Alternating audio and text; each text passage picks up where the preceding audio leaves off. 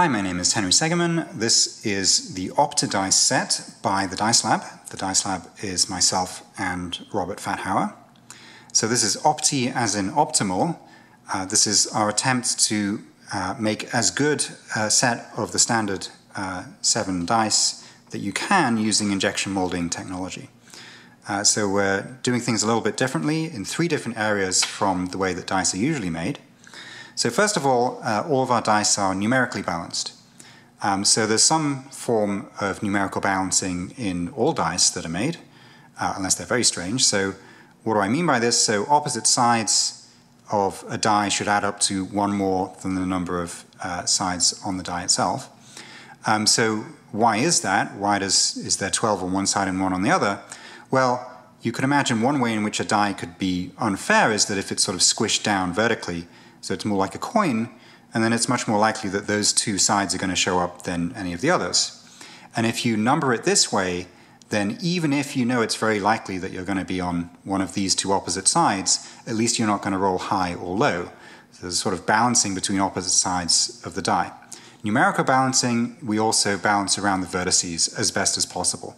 So we want the sum of the numbers around each vertex to be as close as possible to the sum of the average, that number of faces added together, which means that there's no vertex that is particularly favored over another vertex in terms of rolling high or low. So we can do that better on the larger dice. The smaller ones, there's not much balancing around the vertices that is possible, but as you move up, there's more you can do.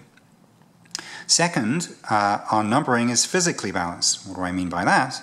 So you'll notice these interesting designs for the numbers. Each number is made from 10 hexagons, all of the same size, and they're positioned on the face so that the center of mass of the design is at the center of the face.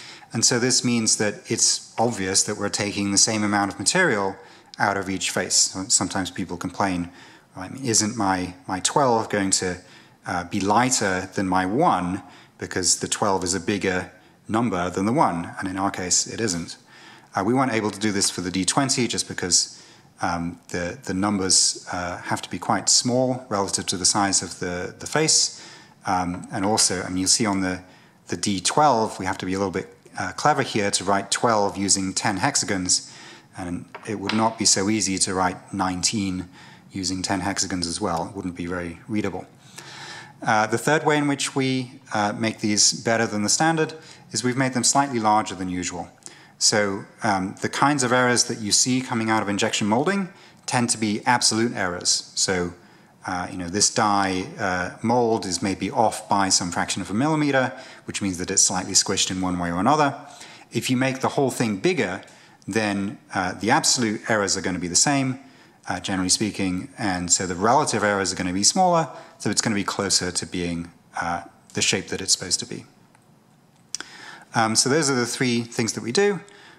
So I guess just one other thing to say, the D10s, so we have the standard units digit and the tens digit. We indicate the tens digit just with a single hexagon up here. It doesn't really seem necessary to add an extra 0 or something like that.